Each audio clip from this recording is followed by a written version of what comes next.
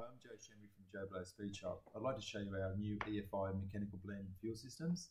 Predominantly our EFI systems have had the injectors hidden inside the hat for a nice clean street car appearance. But what we've been getting a lot of phone calls lately is of guys trying to make maximum power.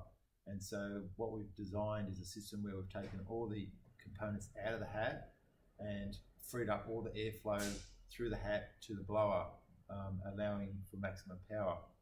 So we've designed this block here, and the way it works is fuel pressure is fed to the top of it and to feed the injectors. And as the injectors spray fuel into the lower section, they then transfer the fuel through the hose to a distribution block and then in through the lines and through the nozzles into the blower. Now at the nozzle body here, we're running a style that has a check valve in it. So what that basically does is holds back pressure from that point all the way back to the injector itself. So when you turn the motor off, you will not get any fuel dribble into the motor and flood the engine. And then as you go to restart the motor, it'll have fuel pressure there straight away and it will restart instantly.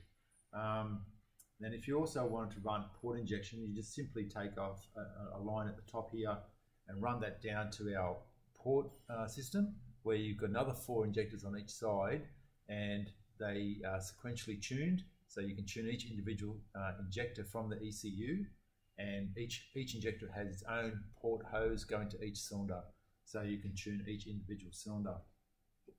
These particular blocks here are available in a 4 injector or an 8 injector, so if you're running more power, and then you can run another 8 injectors down the bottom if you like.